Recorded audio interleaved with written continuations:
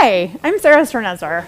I'm an assistant clinical professor in the Department of Neurology. I'm the Neurosciences Clerkship Director, and I'm also a neurointensivist, which means I spend the bulk of my professional life here in our state-of-the-art 12-bed ICU. In the Department of Neurology, I'm really fortunate here to work with over 50 attending physicians who are experts in every subspecialty neurology and who have expertise and training from all around the United States and all around the world.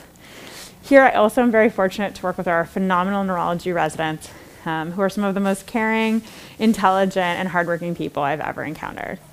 Here you can see one of our workrooms for the ICU.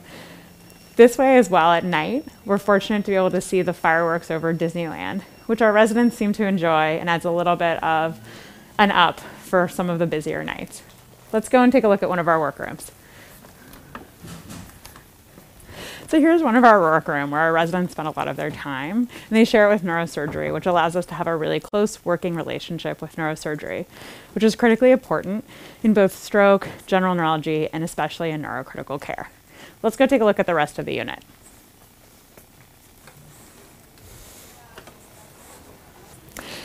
Here's one side of our 12-bed unit with 6 beds on either side. You can see our amazing nursing staff over there busy taking care of our patients. And we are really fortunate to have amazing interdisciplinary teams here in the ICU where we work closely with our nurses, nursing assistants, physical therapists, and occupational therapists. You can also see that for our delirium prevention, it's nice that we have these huge windows for our patients to enjoy. This is one side of our neuro ICU. There's 6 beds along this side and there's 6 beds along the other side. Looking kind of inside, you can see the rooms are fortunately very large, which allows us a lot of space to take care of patients and have enough room for all the equipment that critically ill patients need, while still giving our patients some view of the sunshine and also of those Disneyland fireworks I mentioned before.